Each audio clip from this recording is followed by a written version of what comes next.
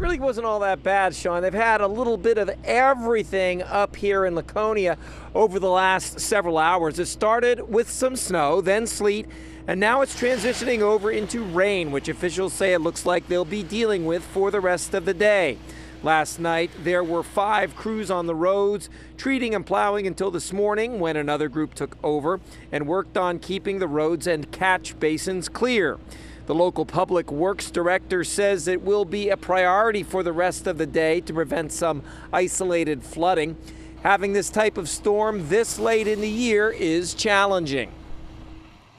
We had disassembled some of the plow trucks because we needed them in the interim to do work. We put a few of it back, but it wasn't that bad for it. And the other piece to it is it just really messes up our ability to get the springtime work we normally do going.